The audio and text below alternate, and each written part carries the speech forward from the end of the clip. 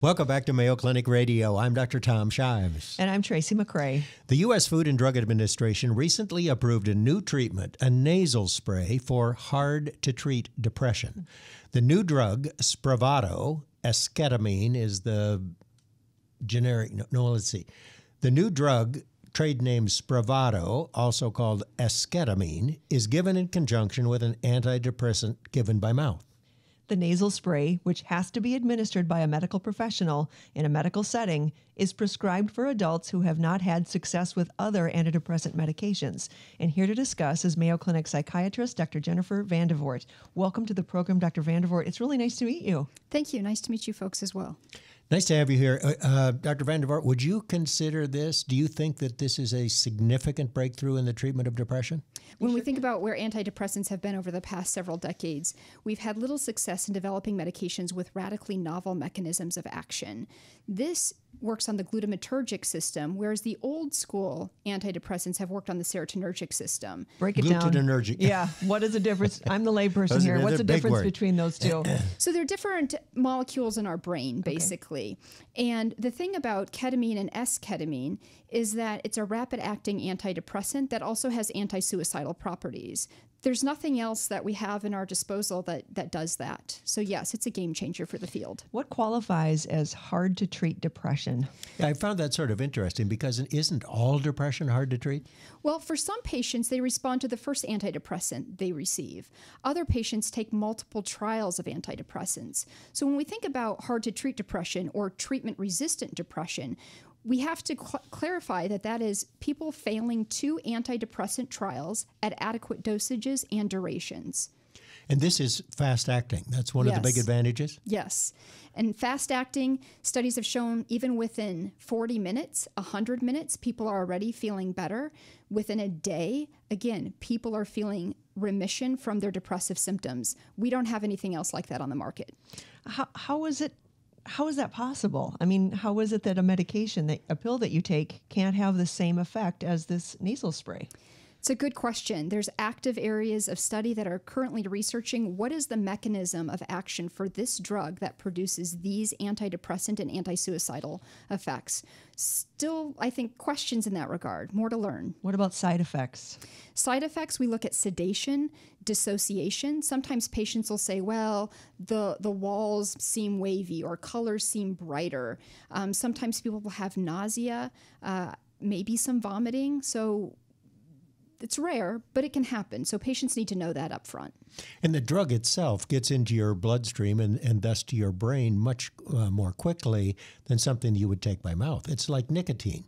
You know, that's when people smoke. Part of it is that the nicotine gets into your system so quickly through your lungs, and I assume this drug the same way.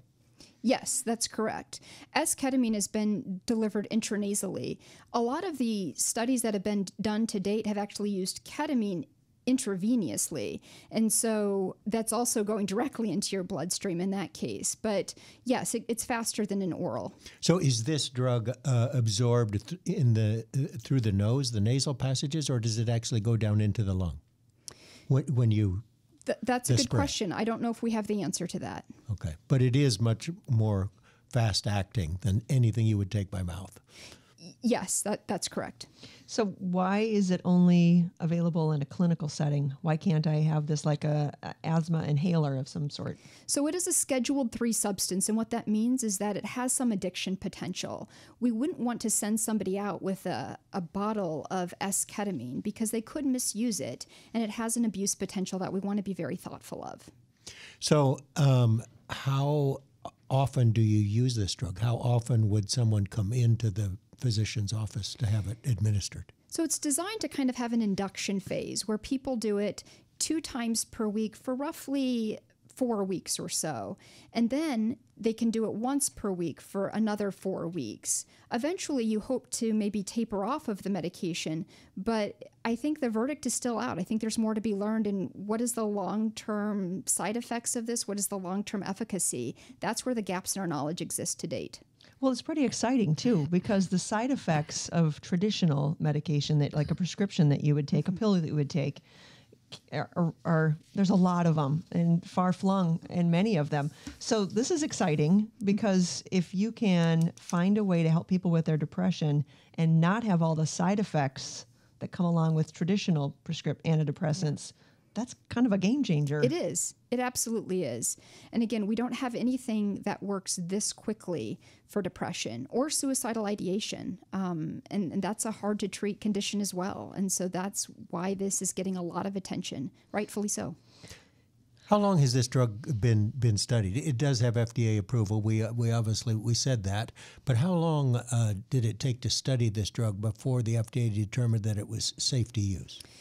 That's a good question. There is a pharmaceutical company that's been investigating it for at least a couple of years, to my knowledge. But a lot of this has come out of the studies using actual ketamine. So esketamine is basically one molecule of ketamine. And so ketamine's been studied for a long time. It's been used in pediatrics and veterinary medicine. It's approved for procedural sedation and anesthesia. So that's been around for many, many years. Around 2006, the NIH started studying ketamine IV. And so as we've found more studies that show that ketamine's really effective, now pharmaceutical companies are putting their money to see, gosh, can esketamine be effective as well? And so it's been several years. And you said this is for adults only at this point. Are they working on a version for teens and young adults? I don't know if they've actually have any trials currently going for teens or young adults. Ketamine there's a published trial for adolescents with treatment-resistant depression using IV ketamine. I think mental health is finally starting to receive some of the attention, the importance, attention to the importance of good mental health. Do you feel like there's a little bit of a shift happening, a tide turning, that people are becoming a little more likely to ask for help? I think so. I see a span of population. So I see kids and I see adults.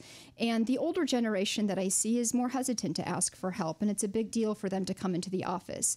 The younger population is more likely to ask for help, and I think that is a good change, a shift that I'm seeing.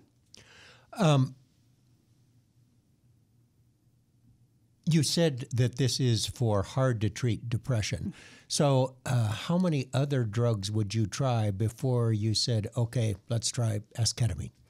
So for right now, in order to be considered for esketamine, you should really fail at least 2. The patients that we have in our ketamine clinic have often failed anywhere from 5 to 10, and it just really depends on the patient. The cost is not insignificant either, so I think sometimes that's a deterrent for patients to receive ketamine or esketamine.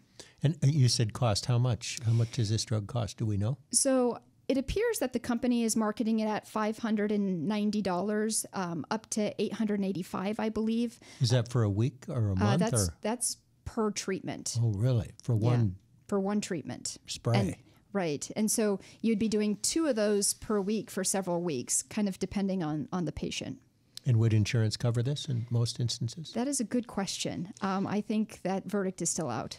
That's why you have to have had a couple of failures through other medications. And what determines a failure of an antidepressant? Oftentimes you have to be at an adequate dose at an adequate duration. So sometimes it depends on the medication, but that adequate dose would be dependent on the medication, but oftentimes it's for 8 weeks.